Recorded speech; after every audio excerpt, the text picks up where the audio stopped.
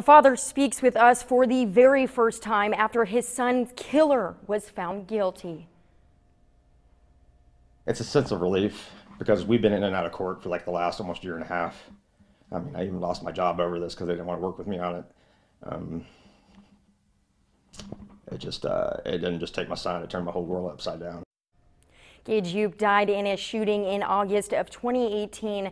A jury found Dylan Morgan guilty of his murder just last week. News 10's Dominic Miranda spoke with Gage Eup's father today, and he joins us now live from our newsroom with his reaction to the news and Gage's legacy. Jordan, more than a year after this tragedy, Gage Eup's father, Chad, still carries the pain every single day.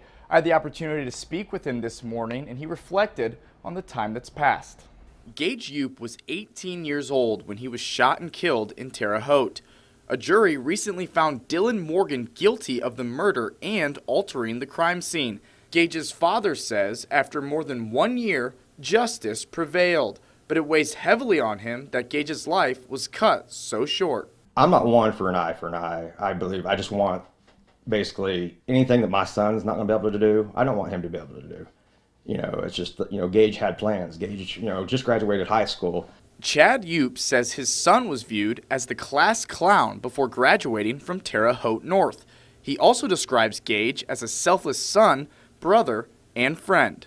He was the type that, you know, like myself, would give his shirt off the back, help a friend out. He was planning on going to the military. There was a lot of things. He just wanted to serve some way. He had ideas like the military or being a firefighter.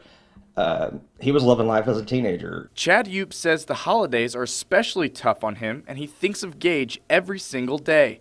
However, he says he has no vengeance towards Dylan Morgan or his family. It's a full-time job sometimes just to keep it off my mind.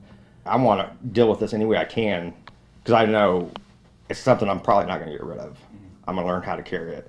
And in that group, I learned that. They call it a new normal. And basically, your new normal, your new life is now carrying this pain with you. You just learn how to carry it. Now, Dylan Morgan's sentencing is set for January 27th, 2020. As for Chad Eup, he wants his son's legacy to be know your surroundings and cherish the time you have with your family. Reporting live in the newsroom, I'm Dominic Miranda, News 10.